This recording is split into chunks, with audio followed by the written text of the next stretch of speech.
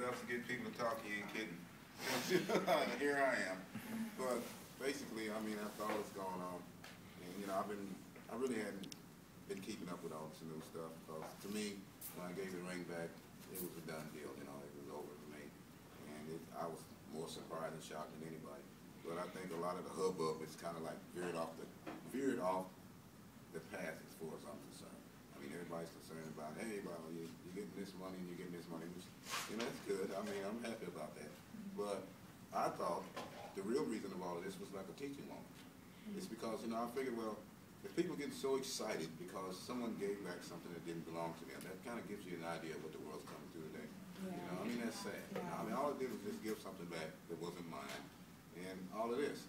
And then I got to thinking, I said, well, the good Lord had a purpose because that's been on my mind a long time. I said, well, God, what's the purpose you got? Because he's been with me so much that I started getting self-conscious. I mean, the only thing he hasn't provided for me was a roof over my head lately, but God has been behind me step for step till it got to the point for the last few months I was like, well, God, don't you have somebody else to bless? I mean, I know you got it. I mean, what did I deserve to get all of this?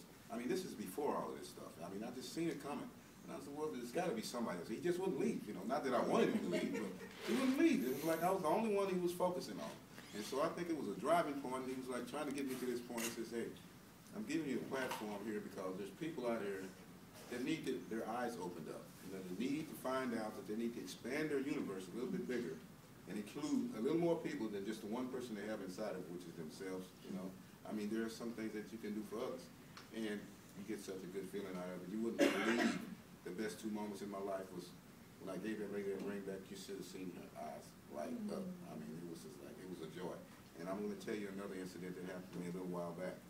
I was doing my thing again. You know, everybody hates this word. I was panhandling. And this lady gives me $1, and I'm sitting there in front of the movie theater, and she's standing outside for about 20 minutes, and I was wondering what's going on. And this would really drove the point home. And I was wondering what's going on. So finally, a lady pulls up in a car, jumps out of the car, and runs over to this lady and gives her phone back. Now, this woman that brought the phone had drove all the way from Wichita, Kansas, dropped what she was doing to bring this lady her phone back. And the lady said, oh, let me give you some money. Let me give you some money for bringing my phone back. She said, no. She said, I don't know any money. She said, I know how it feels to lose your phone and stuff like that. You know, she said, I've done it a lot of times. And she said, but you know what? She said, actually, I wasn't going to do it. She said, I was in the middle of work and I dropped the job.